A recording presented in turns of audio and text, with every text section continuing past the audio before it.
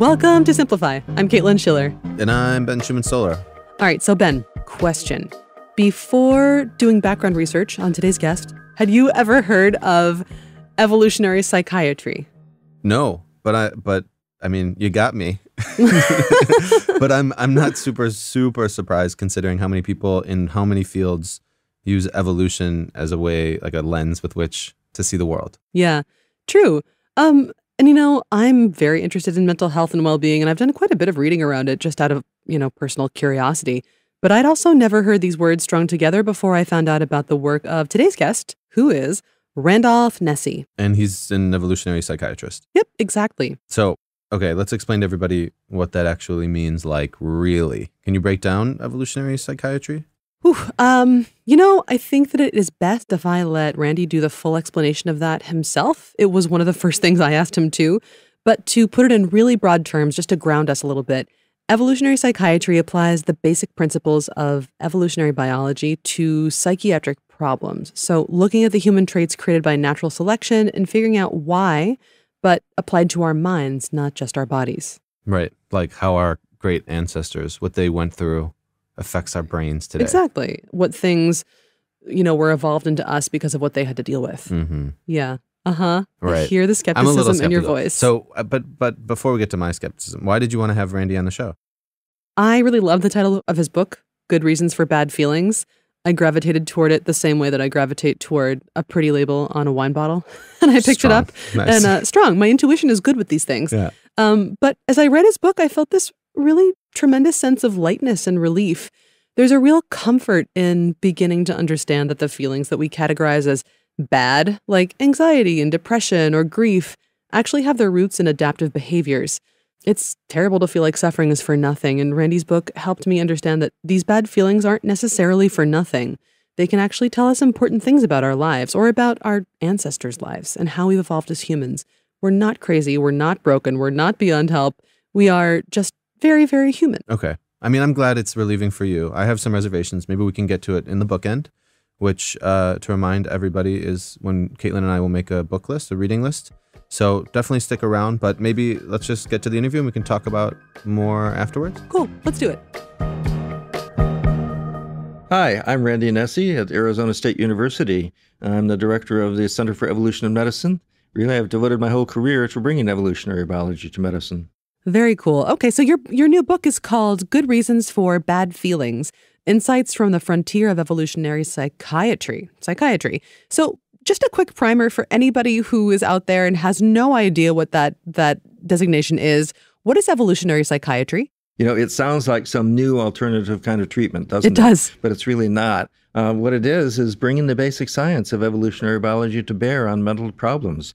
As you're probably aware, psychiatry and trying to understand mental disorders has been such a challenge in recent years with all kinds of controversy that doesn't seem to get resolved and slow progress. And the aim of this is to try to bring evolutionary biology to bear the same way it's used in the rest of medicine, the same way it's used to study behavior for other animals. I wanted to start off by talking a little bit about anxiety. It's something that almost everyone has experienced to differing degrees at some point. What is anxiety technically good for? Or maybe what job does it do for us? I think one of my greatest contributions to making sense out of these things is to not ask what the function of an emotion is, but instead ask, hey, in what situation has this been useful for our ancestors? And the situation in which anxiety is useful or fear is situations of risk and threat and danger where we might be losing something. Mm-hmm. The obvious one is there's a lion behind a rock, maybe. Mm-hmm. Maybe there's a lion behind the rock. Should you flee? Well, it turns out that that's kind of a hard question to answer, because if you flee every time you think there might be a lion, as some people do, then you never get any water from the watering hole. If you never flee, then you become lion lunch. So what's the right answer to that? And the answer to that turns out to be embodied in what's called the smoke detector principle. Okay. Could you explain that? I'd love to. I helped to run a clinic for anxiety disorders patients for fully 30 years. And after 10 years, I started wondering, how did natural selection shape the mechanisms that regulate anxiety? And it really struck me finally that I was also worried, actually. When I'm giving medications to block anxiety, am I interfering with things? Am I doing the same thing as blocking cough when people need cough?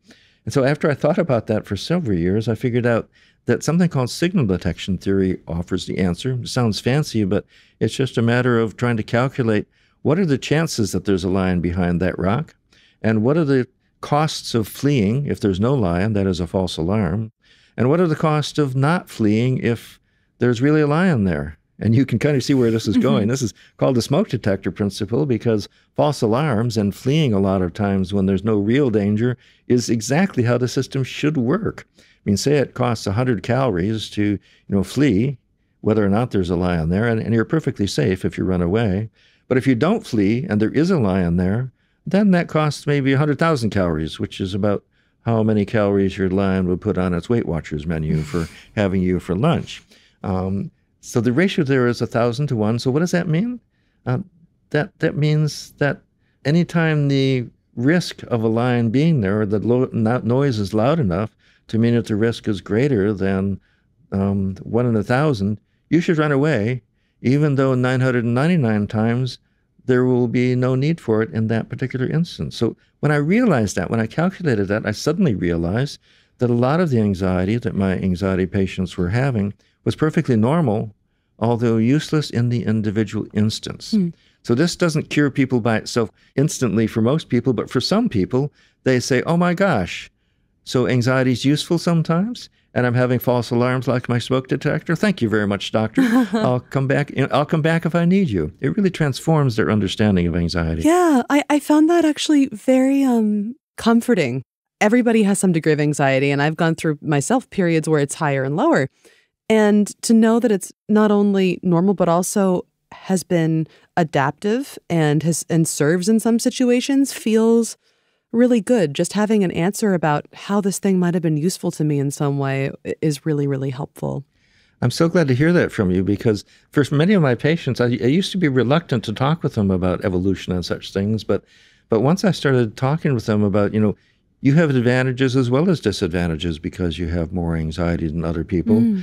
Many of my patients said, oh, I always thought I was just a defective person, and you're helping me realize that there's two sides to this. Yeah. I think it's just enormously helpful for people. When you tell them that they have, I'm not trying to gild anxiety here, because I know that it gives a lot of people a lot of serious trouble, but what are some situations in which having maybe higher presets for anxiety, and what situations is that useful? How is it powerful for people who suffer?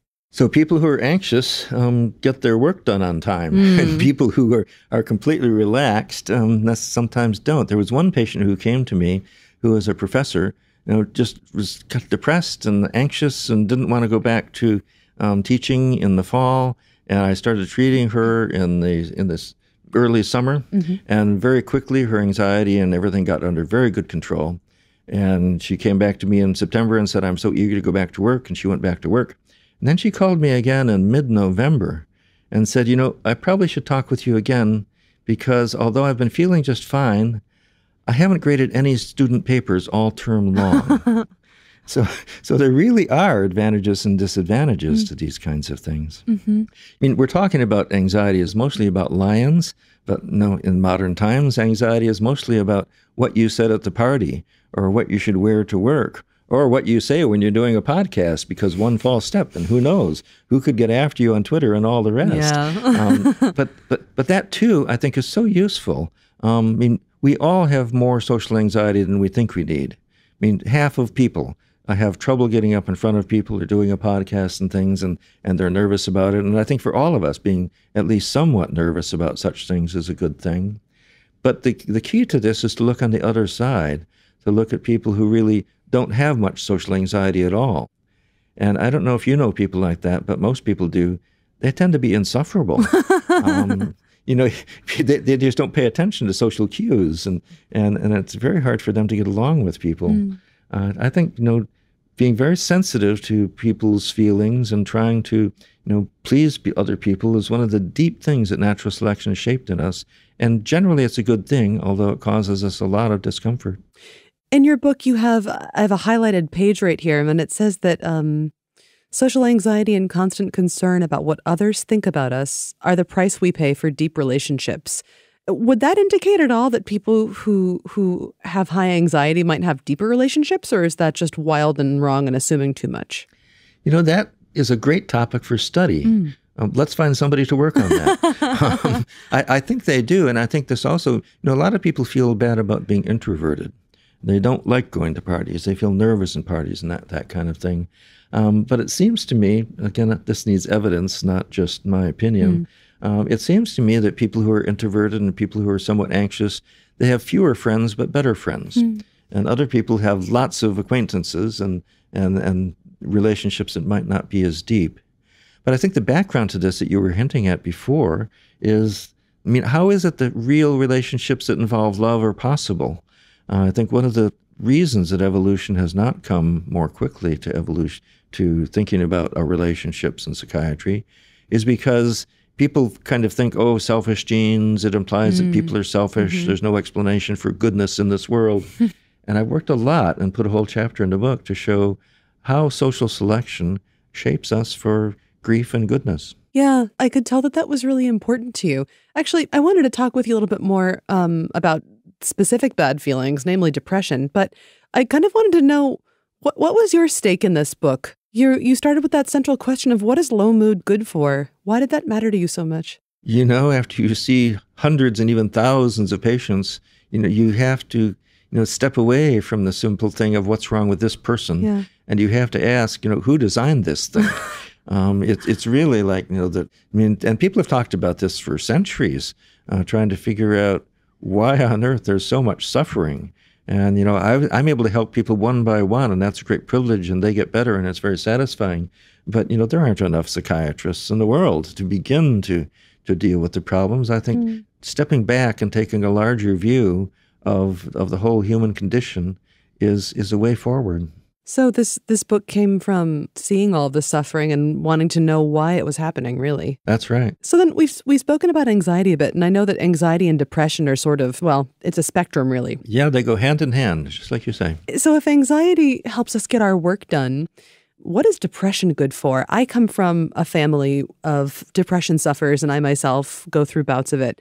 And it really feels like it's good for nothing most of the time. It really does feel like that. And I must say the first, 10, 15 years of my practice, when people came in with depression because they were trying to do something that wasn't working, I would tell them, keep trying, don't give up, don't let your depression get in the way of doing what's useful and important, be positive and let's figure out ways to relieve your depression. But then I started thinking about it again from an evolutionary point of view. And let's set aside depression for a moment, because that sounds like something that's just plain bad and abnormal. Let's talk about low mood. Okay. Periods where you just don't want to do anything and you kind of feel low about yourself and unenthusiastic and no motivation. So are there any situations, asking my favorite question, what is the situation in which low mood might be useful? And once you think about it from that point of view, there are times when the best thing to do is nothing. There are fewer such situations now, but for my ancestors living on a small island off the coast of Norway, I think there may well have been ones that were very enthusiastic in the middle of February, and they said, I don't care about you negative thinkers, there must be food out there, I'm going to go find it. But a lot of them never came home. Right. and the ones who, were kind of pessimistic and hunkered down and didn't have much energy for anything in the middle of the winter, they did better. Now, again, we have to shift very quickly from these physical kinds of things to more emotional kinds of things, because what we're doing now is not mainly trying to figure out when to go out in the winter looking for food. What we're trying to do now is much more often trying to figure out whether to go to a party and whether to try to apply for that job again and whether to keep asking that person out for a date, even though she's turned us down 5 times. All these kinds of things. There's so many things we try to do in life that just don't work. And the question is, so how long should you persist at that? When should you just keep trying indefinitely, or should at some point you decrease your motivation for that and move on to something else? How do we know when we've reached that point? Is there any way to check? Built into us, just like every other organism, is a mechanism for adjusting our motivation and shifting our behavior to do things that are useful instead of things that are useless. The example I like to give is picking apples. If you and picking apples from a tree or nuts from a tree is something our ancestors have done for not just hundreds of years, but thousands and millions of years, and they'd better damn well do it right. The trick is to figure out whether to go for that last 1 or 2 apples on the tree, or whether to look for another tree. And it turns out there's some very interesting and fairly simple mathematics about when the optimal time is to give up on this tree and look for another one. It depends on how long it takes to find a new tree and how many apples you're going to find on the next tree. And it turns out that it's not just us, but how about this? Ladybird beetles, those little orange beetles you see, they live on aphids, and they suck the juices out of aphids, and they have a decision to make. How long should they suck on one particular aphid before looking for another one? And it turns out that they make that decision perfectly based on how long it's going to take them to find another aphid. The key for them and the key for us is keep doing what you're doing until the payoffs per minute decline below the average payoffs over many patches or over many hours. So if you're out apple picking and you want to maximize your apples per hour, keep picking apples on this tree until the number of apples you're getting per minute is lower than the average number of apples per minute over many trees. And it turns out that our motivation, if you've been berry picking or apple picking, you know there's such a great feeling when you find something all full and laden with fruit.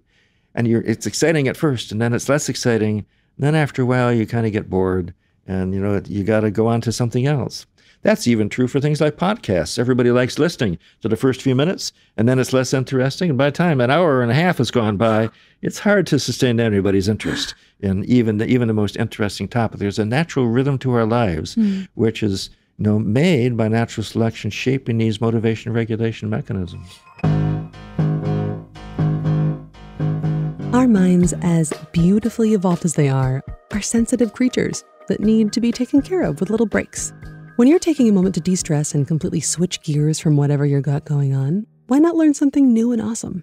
Blinkist, which is where Ben and I work, takes the key ideas from really great nonfiction books, like Randolph Nesse's Good Reasons for Bad Feelings, and transforms them into these powerful little digests of audio or text that only take about 15 minutes to finish. So if you're hungry to learn something new or want to explore a new topic before you figure out which books to dive into in full, Blinkist is your perfect companion. You can go ahead and read or hear what I mean and try it out. Go to Blinkist.com/simplify, click on Try Blinkist up at the top right, and you can try it for free for 14 days by using the code EVOLVE. That's EVOLVE. Try it. I think you'll like it. Okay, now back to my talk with Randolph Nesse. What would you like people to know about depression and relationships? Well, again, I give all these analogies about apple trees and the like. Yeah. But what matters in our lives is our friends and how they care about us, our groups, whether they value us, our whole social status in a group, and our striving for those things is basically good. But we can never succeed to the extent that we want to. And we read in movie magazines about even the most famous people in the world and the richest people in the world. And there's a certain Schadenfreude about how they have troubles at least as great as ours. So there's no really escaping what's called the hedonic treadmill. But we can have good relationships. And just pause for a moment. That is an absolute wonderful miracle. People can have absolutely good, loving, stable relationships like other species can't. Other species get attached, but I think the kind of depth of relationship, I'm sure that some people who study dogs and dolphins will disagree with me about this, so I shouldn't go too far. Get ready for the Twitter storm. Right. But just to pause, some people think an evolutionary view of relationships is cynical and means everybody's just out to get something, especially matings. And I think we need to go way past that to bring evolution into psychiatry and recognize that we're capable of good relationships. They're always problematic. Even the best relationship has its ups and downs, its challenges, and trying to figure out how to negotiate those is the greatest challenge in life. In fact, some people say that that's exactly the reason for why our brains are so big, is trying to solve that very difficult problem. Mm-hmm. You also talk about grief. What is grieving good for? Because that is a pain like very little else out there. I thought that question was so important that when I moved to the Institute for Social Research at the University of Michigan, and the director said, "What would you really most like to do in your whole life? Blue sky, anything." I told him, I'd really like to know what's wrong with people who don't grieve? Because in my effort to try to figure out what good low mood is useful for, the obvious way of studying that would be to find people who just don't experience grief and see what's wrong with their lives. And he gave me this sly look and he said, what would you do if I told you that the world's biggest, largest, best study on grief had just been completed, that all the data are in the computer, they've been cleaned, they're ready for analysis, and everybody who worked on the project has left for other places? And I think I said, oh, damn, I guess I'm going to have to really do the project. Because I knew just how large it was going to be. Yeah. And so I spent the next 4 years getting a grant and recruiting a team of statisticians and experts on grief. And we combed through the database trying to figure out what about these people who don't experience grief. And it turns out that about a third of people don't experience much grief after the loss of a loved one. It was a prospective study. That's why it was so special. That means that everybody was studied before they'd lost a loved one, and then they were studied 6 months, 18 months, and 48 months later to see how they did. And we were pretty sure at the beginning that we were going to find that people who didn't experience grief had shallow relationships or health problems. Turns out we didn't find that at all. Our whole idea that there was one normal way to grieve, stages or something like that, was completely wrong. Everybody has their own way of grieving. There's a wide variation, which from an evolutionary point of view tells you that while there's something going on there that has been shaped by natural selection, it's not something as urgent as breathing or eating food. It's something else. So it turns out that there are people who have written about this, and they have suggested that maybe it's just an accident. Maybe it's just a price we pay for attachment. To my mind, it just seems so severe and long-lasting that there should be some way of having attachments that don't require you to spend months and even years feeling bad, not eating well, not sleeping well, and just feeling pain all the time. It just seems so excessive unless there's some utility to it. And I think this is one where we do not have an answer yet. Interesting ideas, debate, discussion. What a profound question to not have an answer to. Indeed. Maybe I'll call you back in 5 years and ask if you found it yet. Sure enough. Maybe that's the next book. So then anxiety can be useful because it helps us get our work done and it helps us be socially conscious beings. And low mood is useful to let us know when we should abandon a project.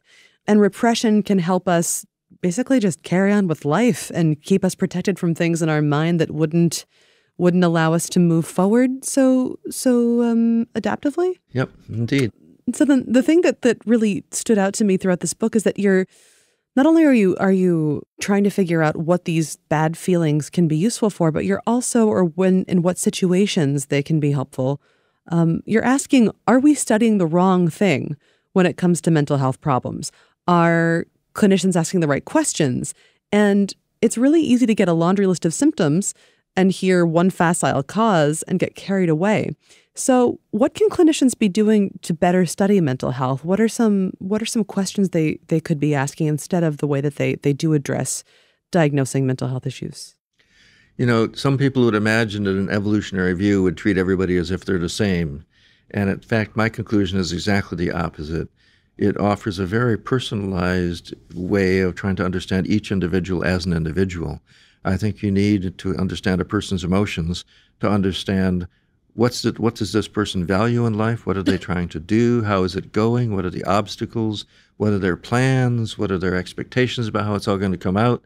And I have a fairly specific way of doing that I propose in the book, something called a review of social systems. In the regular medical clinic, where I worked for many years, there's something called a review of systems. You come in for some minor ailment, and before you know it, your doctor is asking you whether there's ever any blood in your urine and whether you have a cough and whether you have headaches, even though that doesn't seem relevant. What your doctor's trying to do is check out all of your bodily systems to see if there might be anything that might be causing your symptoms.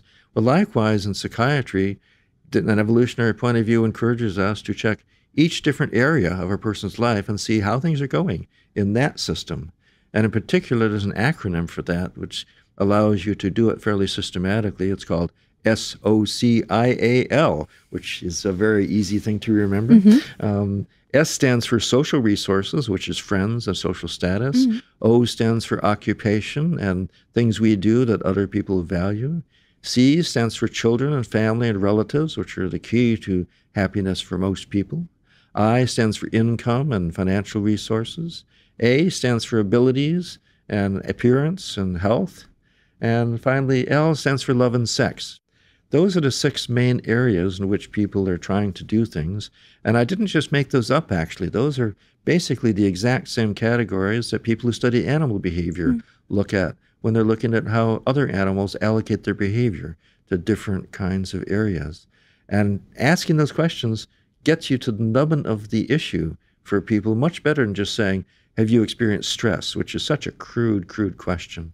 I was wondering if there were a central idea about low mood and feelings that cause us pain that you would like to leave people listening with today. What would that central idea be? Natural selection shaped these low moods for good reasons, but most of the time, they're not actually useful for us in the individual instance. But the much larger idea, I wrote this book to try to make it so interesting to read that people are going to insist that their professors and their doctors and their therapists read it, because I have hopes that finally bringing this basic science to psychiatry and psychology will get us past a lot of the controversies and frustrating obstacles that have slowed progress. Back a few years ago, we all thought we were going to have new treatments for these disorders, and they haven't showed up. And I think it's because we've taken a narrow-minded view that there must be something wrong with the brain. Yes, there are brain variations that are very important for many of these disorders, but we can make faster progress, it seems to me, if we incorporate thinking about the evolutionary origins and functions of these emotions and the evolutionary reasons why we're vulnerable to substance abuse and eating disorders, and the evolutionary reasons why the genes for schizophrenia and bipolar disease persist. I think there's a huge opportunity to add in the missing basic science. I even say sometimes that psychiatry has only been using half of biology. We've been using the half that describes how things work, and the other half about why things are the way they are is ready and ripe for application, offers great opportunities. Very, very cool. Thank you. And then the last thing that I wanted to ask you is I always like to see what my guests have been reading lately and what they've enjoyed. There's a book about why Buddhism is true. Yeah. Right, which I talked with him the other day. He's a friend from way back, so I enjoyed that quite a lot. Yeah, I'm familiar with that one. Yeah, and very, very relevant to what we've just been talking about, too. Yeah, indeed. Yeah. Great.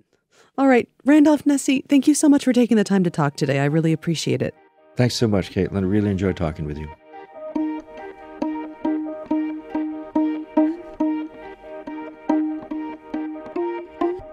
All right. Welcome back. Welcome back. Welcome.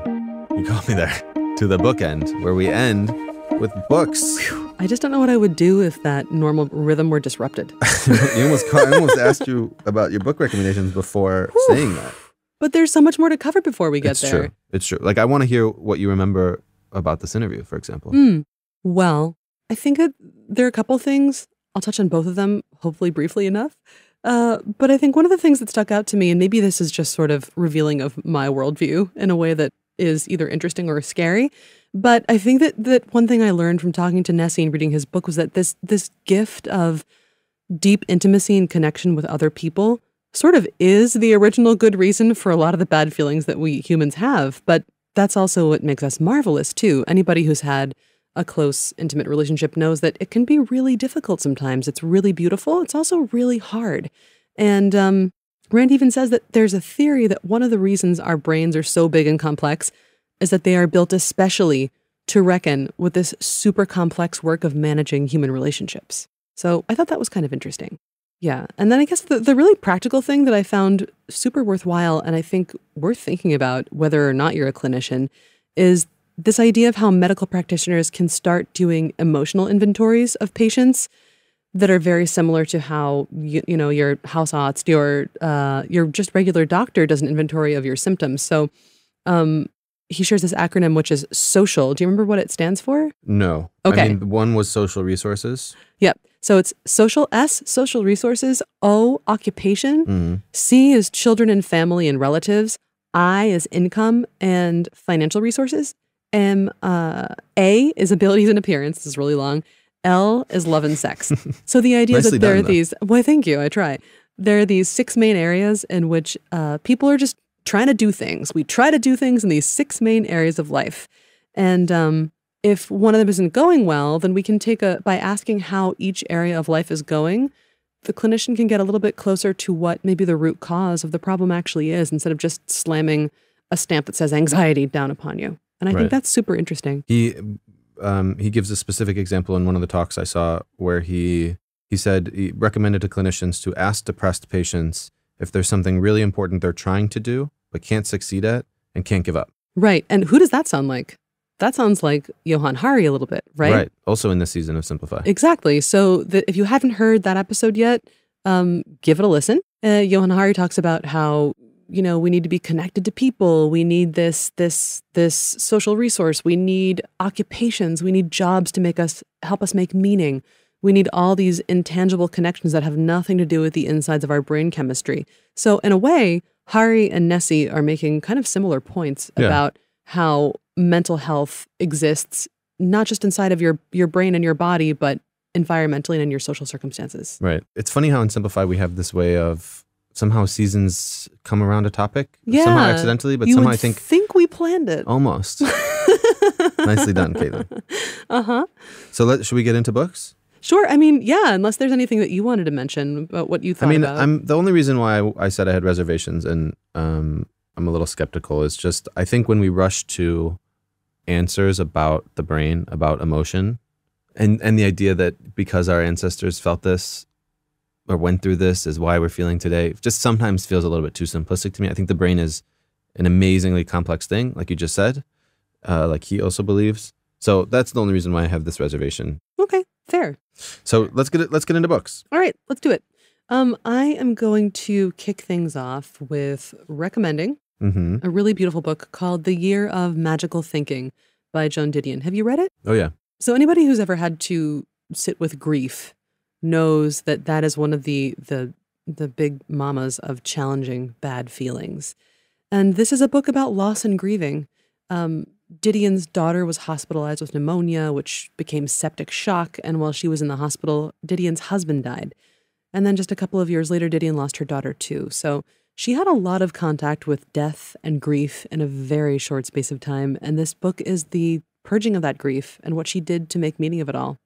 It's really, really beautiful. And it's beautiful support as well for anybody who's going through that. Yeah. It's a memoir, by the way, so it's not quite the same as what we usually recommend on Simplify, but I really recommend it. Yeah.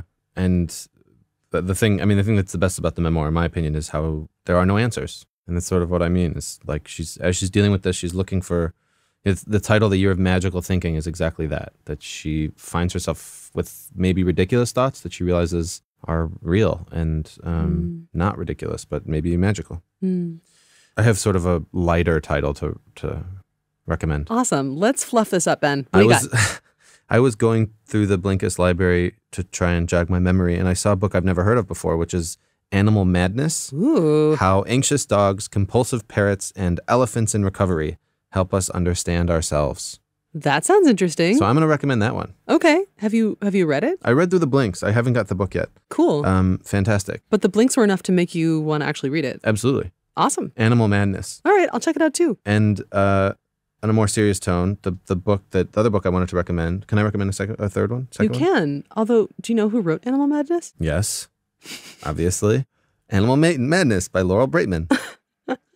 Great. And then, so you had another book too. What was it? It's called I'm Okay, You're Okay by Thomas Anthony Harris. The classic. Right. So this book was published in 1976. It was a bestseller, a self-help hit, you could call it. And the reason why I wanted to recommend this is it's also, like Nesse's book, I think part of the history of psychological approaches to clinical treatment. Nesse is really interested in why we still struggle to diagnose and treat, why after hundreds of years of human practice, we can't seem to nail it down. So this book introduces something called transactional analysis, which involves understanding who we are, diagnosing ourselves as a result of our experiences, like our childhood and our adult phase, our rational self. A lot of transactional analysis has been challenged and maybe isn't in practice anymore. But I think if it was such a big hit, I am interested in sort of the history of how we think about our emotions and brains. I think a lot of people out there who are listening are also, I know you are, Caitlin, So I think it's worth checking out, kind of seeing what he said. Cool. For example, one interesting thing, there are 4 life positions. 4 of them. Right. So What the are title of the they? book is I'm Okay, You're Okay. Uh-huh. There are 4 life positions. 1, I'm not okay, you're okay. Mm-hmm. 2, I'm not okay, you're not okay. 3, I'm okay, you're not okay. Ooh. And 4, I'm okay, you're okay. Okay. So 3 sounds the meanest. I'm okay, you're not okay. Well, yeah. So transactional analysis, check it out. Google it if you're interested, or check out the book I'm Okay, You're Okay by Thomas Anthony Harris. Cool. And maybe don't tell anybody I'm okay, you're not okay. It feels really bad. Even when Ben just said it aloud, I was like, oh. I thought of it as like empathetic. Oh, really? I just thought of it as judgmental. What does that say about us? There you go. Awesome. All right. So I guess that's a wrap on this episode, but got a little bit of housekeeping to do. We want to tell you all that Simplify was produced by me, Caitlin Schiller, Ben Schumann-Stoller, and Florian Tippa. Yeah. If you enjoyed this episode of Simplify, please do give us a rating in Apple Podcasts. It helps other people find us. It makes us really happy. That would be great. And for those who don't know, Caitlin and I work here at Blinkist. We're recording this at Blinkist HQ. And Blinkist is an app, but you can find us on the web, your favorite app store, if you like the apps, iOS, Android. We basically take the key insights from the world's best nonfiction books and distill them into little capsules that you can read or listen to in like 15 minutes. So definitely check it out, especially if you like this interview. You can find Good Reasons for Bad Feelings on Blinkist and also all the other books we discussed. If you want to try it out, if this sounds good, go to Blinkist.com/simplify, find the Try Blinkist link, type in social, SOCIAL, social, nailed it. And yeah, you can try, with that code, you can try Blinkist out for 14 days for free. Awesome. All right. So, and if you want to tell us about what you thought about this interview or evolutionary psychiatry or anxious chickens or whatever else, we are on Twitter. I'm at Caitlin Schiller and Ben is at Beasto. Also, you can email us at podcast@blinkist.com. Cool. So that's it. We'll be back with more Simplify next week. Great. Check it out. Check it out.